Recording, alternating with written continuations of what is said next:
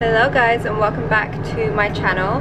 So today we are going to show you, well, I am going to show you around our RV. This is going to be our RV tour and sort of how we live and organize an RV for 2 adults, a 10-month-old and a dog. So I'm firstly going to start at the back of the RV, and this is where the bedroom is. So I am just standing in the living room right now, and as you come in, this is the bedroom, and this is where Ava sleeps. She has her pack and play now that she is 10 months old. First 2 trips that we did with her, she was 3 months and 4 months old, so she slept in her bassinet, which actually fit up there. That we're currently using as a laundry basket. Unfortunately, I can't really hide that, and I'm using 2 pillows to block off the light from that window so that she can sort of sleep in the dark.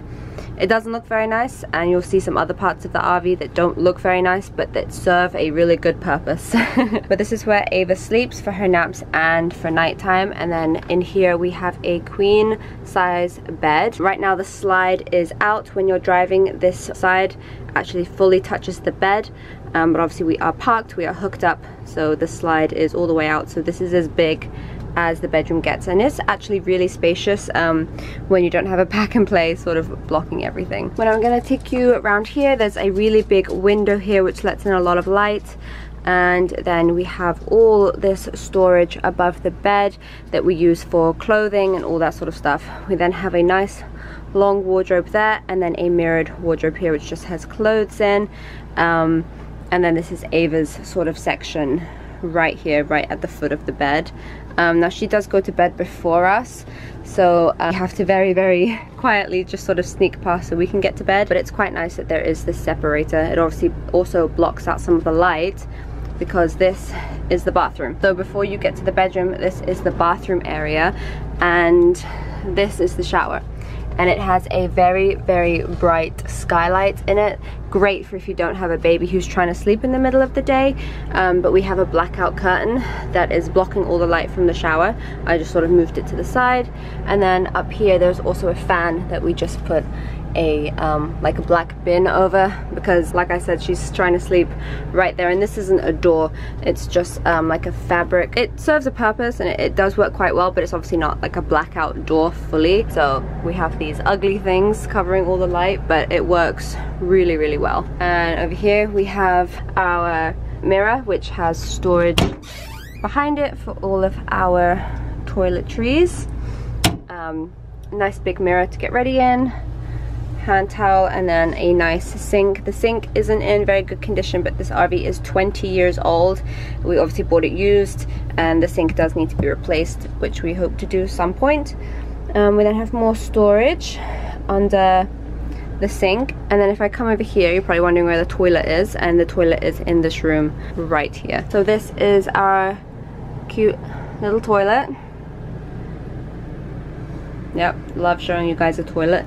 This, like I said, it actually closes to over here. I'm actually just going to show you. So these pop off, and then it has to close around her pack and play. Just trying to close that. And that's what it looks like when it's closed. It's obviously not meant to be bent, but because it has to go around the pack and play, it works really well. But obviously there isn't too much space to then open the bathroom door, but it does create a sort of barrier between her and the rest of the RV, well, the rest of the bathroom anyway. And then over here is the shower, like I just showed you. It is a really nice big shower. Right now it has Ava's little baby pool in it, which we use to actually bath her in. It works really well, but it's a full standing shower.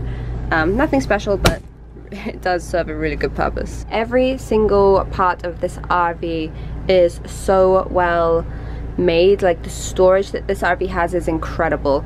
So this is the shower, and then over on this side you have some more storage, and we keep our bin here. It's just strapped in for when we're driving, but in here we have some bigger jackets, and then our broom and our Swiffer wet jet.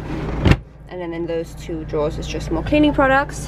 And then in this top one we have washing machine stuff and I'll show you the washing machine in a second. Washing machine, toilet roll, and then some toiletries and spare towels here. And then in here is the best part of this RV. and it is a washing machine and a dryer, and it's absolutely incredible. I just can't open that side right now because of the bin, but it is a washing machine, which is so great when you have a baby and you're traveling for a long time with a baby. But there is another door here, so if you had people in the living room, you could then turn this and you wouldn't have to close that one, so you would have sort of like a master bedroom with access to the bedroom and the bathroom closed off from everyone else. When Ava's sleeping, we like to close that one, and then we will also close this one as well, which is really nice.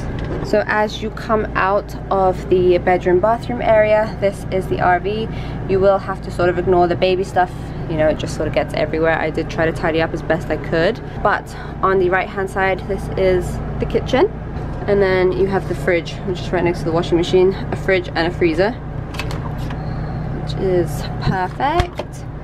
You also have a full oven, and then stovetop, which is under here, which is all gas, and then you have your microwave right here. You literally could live in this thing. It's like a small apartment. It is amazing.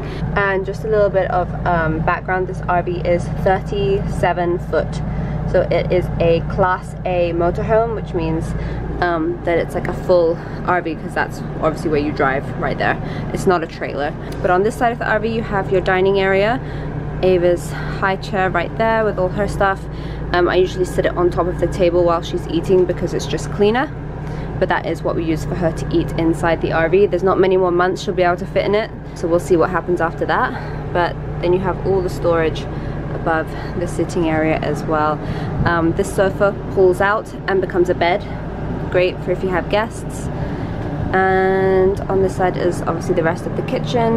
More, you saw me organizing these in one of my previous videos, but all of our pots and pans, plates, fully functioning sink with, of course, dirty dishes and bottles. I'm about to make lunch, which is why there's all this stuff up here.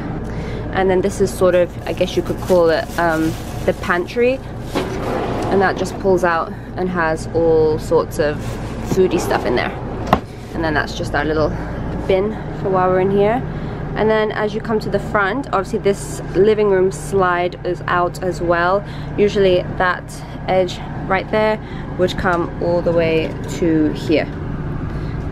So you would be able to drive, but it slides out all the way, making a really, really big living room. It's incredible. So we have Ava's little play area right here. So here is steps that go down, but because we now have a crawling baby, Ada made this thing. It's just a piece of wood, and we stapled a bath mat to it. So now she has no risk of falling down the stairs. It completely flattens it out, which is great. And then over here we just have the seats, the cockpit, I guess you could call it. Obviously the curtains are closed. The curtains are closed right now just to keep the sun out and keep the RV cool, and just for some privacy as well. Ava's car seat usually goes on this chair right here. This chair is locked in the forward position while we are driving, but she completely gets strapped into there rear facing as you would in a car. So she is perfectly safe. Perfectly safe while we're driving, and then Ada drives and I sit here. But this is pretty much how we get by with a baby in an RV. It works really well. Like I said, it's huge when you're in here. You know, you don't feel like you are cramped or anything like that. You have loads of space. She has lots of freedom to crawl around, and the best thing is that it doesn't take me very long to clean. Pretty much it for this video. I hope you guys liked it and found it interesting. If you did, give me a like and subscribe to my channel, and I will see you in my next video. Bye.